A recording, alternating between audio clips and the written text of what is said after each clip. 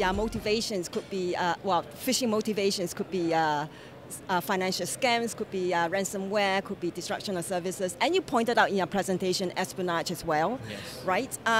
And what do we know about all these threat actors? You know, they say that when it comes to phishing and AI, which is a topic of your presentation, it is putting the tools of nation-state actors into average cyber criminals, right? Exactly. So what have you seen so far? Is it making phishing a lot easier for the cyber criminals?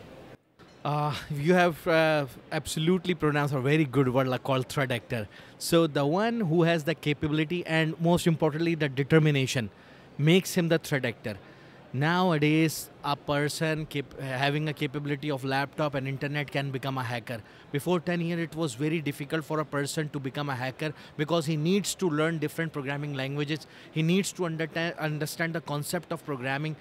And now AI has helped to make a program for you. AI has helped you to transcript all the things, to actually trick the user. It also helps the user, an intruder, to make a sophisticated email, to write down what the needs of the user, to make it more convincing to the user.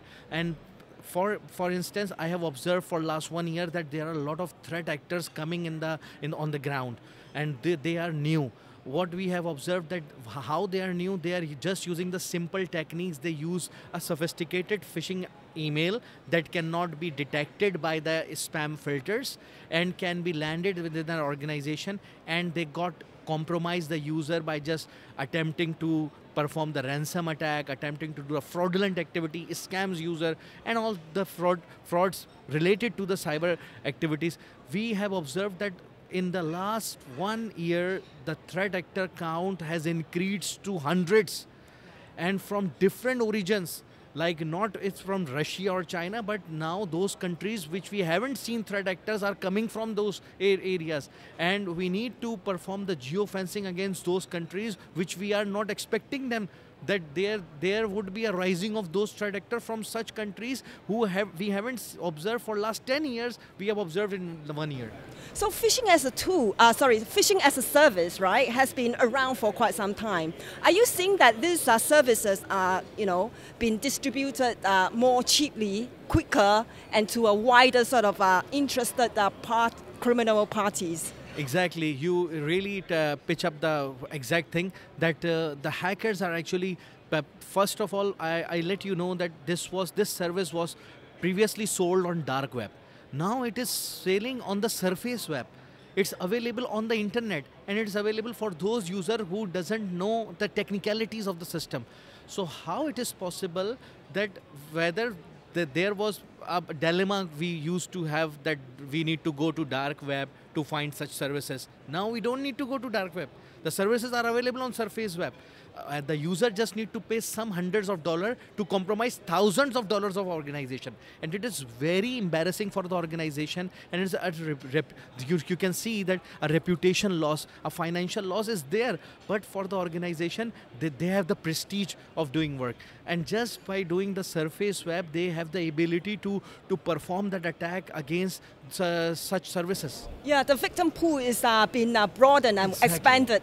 Exactly. And also with the ChatGPT and GenAI, not to pick on ChatGPT, but with GenAI, you mentioned earlier that the threat actors are also using the latest AI tools to craft quite convincing emails, but also translating, languages into foreign languages that they may not, even speak. So that's really expanding the victims pool, isn't it? Absolutely. Earlier, it was easy to detect those perpetrators by just spelling mistakes, language change, dot, comma, colons, and most importantly, the way and the behavior they communicate with. But now, with the help of AI, they have the capability to make you a very convincing email in your language, and a very sophisticated email sends to the user asking them, and it's not an urgency. It's where previously we pick up some data points like urgency, spelling mistakes, the way the email was written in a format, so we understand the format. Now AI has just wipe it out all the thing. The email will be convincing, it won't be having any spelling mistake anymore, it will be a sophisticated email, a very formal pattern will be written, so it's very difficult for a user to understand and can be tricked using such emails. Yeah, and now with GenAI and your presentation earlier, voice cloning, right? It's raising the game even further, right, for the threat actors. Yeah, the game has become easier for the threat actor by just cloning the voice, because for the non-technical user, he only sees, he only listen the voice note. That non-techie user cannot go in deep by examining the voice notes, by just doing the forensic of those voices. They cannot synthesize this, they cannot assess the pitch of the voices. How easy is it for them to do this voice cloning? I think you mentioned like you need only 30 seconds. You need only 30 seconds of a laptop, an internet, and a browser having a web page open. Three things, and that's it. A simple voice note of a person who will speak with you with a 30-second.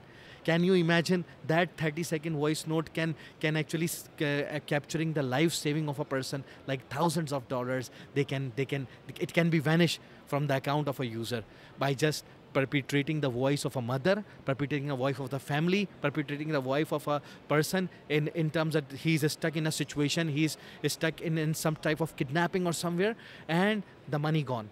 So is it like a spear phishing then, in that voice cloning is being applied to, or can it be like mass sort of phishing attacks? Threat actors are using this spear phishing technique where they specifically target the specific individual of an organization, and they deliberately send emails, and they know that this is our target, and they work on the target, they see the background check, they saw their LinkedIn profile, and they find the interest and hobbies in the Facebook and the Insta reels, they likes and dislike, and once they do all the homework, then they prepare they create a custom-made scenario for those specific individual in order to hit directly and make a massive breach out of it. This is something that you didn't really touch on very deeply at your presentation, deepfakes now. So applying deepfakes or complementing or supplementing voice cloning with deepfakes makes it even more sophisticated attack, isn't it? Or convincing attack. Definitely. Once the voice is cloned, so maybe the family would ask that I need to see the proof of evidence, I need to see the video. So using deepfake, it can also be made because we have published a lot of pictures on Facebook, and hackers only need 15 pictures of an individual to make a very, very, very similar clone of video of an individual. 15 picture can make your video clone. Can you imagine? So those 15 picture, we can also make a video note of a user that I am stuck, I am here, I am in trouble, please help me. So 15 pictures, not 15 videos. No, 15 pictures only.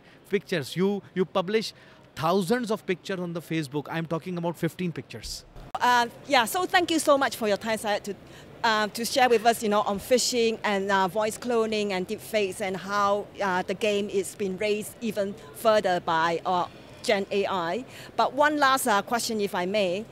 One last tip for our users. I just want to tell the user that today this is the war with the technology versus technology. Before that, it was a war with technology with the people. Now we are in the war situation with technology versus technology. So you have to be aware that technology which you are in hand, you need to very much careful what you are actually publishing, what you are sharing over the internet. Don't undeliberately publish that information which might cause you a massive disasters and losses. Yeah, that's a very important point actually. We share quite a bit of information about ourselves on social media, and there is always a risk that threat actors, right, can use those information and exploit any sort of personal data to conduct a campaign against you in a spear phishing campaign. So normally when people actually upload some content and they thought that it is private to me, that is not actually private. That has already gone to the cloud.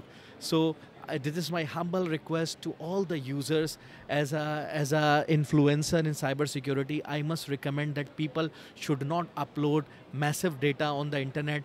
All that, like family gathering, individuals, and the interest and like dislike, this could create a profile of an individual to become victim. be aware when you are publishing information over the internet. It should be kept, remained with you. It should be with the limited group or the audience you are sharing with, and do not share your information with those who you don't know, who certainly adds you on Facebook, LinkedIn, or any other social media. And you think that I don't know that person, and he's asking me, and he's actually exploring my personal data. So please be aware from such users. They are actually perpetrators, and they try to get information from you as much as they can.